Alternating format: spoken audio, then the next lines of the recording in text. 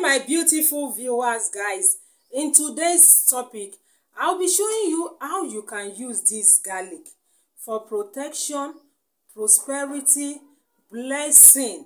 How you can use garlic for protection, prosperity, then blessing. How to attract prosperity in your business. How to attract prosperity in the premises, in your company.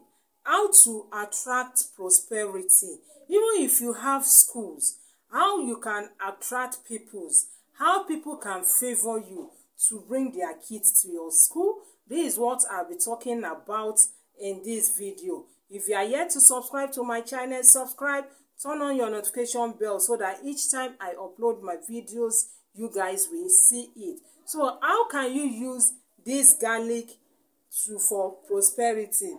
All you need is to look for 3 bunch of garlic like this. Look for 3 like this, a bunch like this. Look for a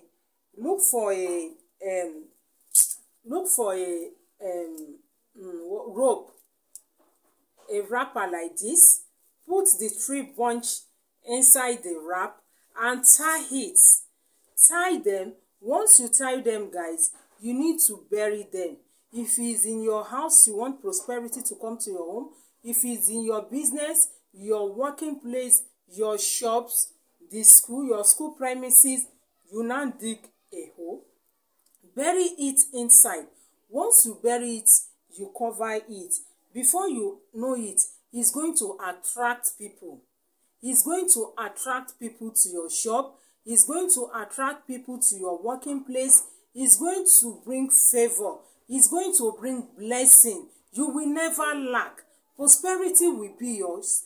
Blessing will be yours. So this is what I'll be talking about, guys. This is what I'll be talking about. How you can use this garlic for prosperity in your business, in your contract. If you are a contractor, you can use this too if you are a contractor. So guys, I will stop here for today. If you loved my video, give me the thumbs up, subscribe to my channel, love my videos. Thank you and God bless you.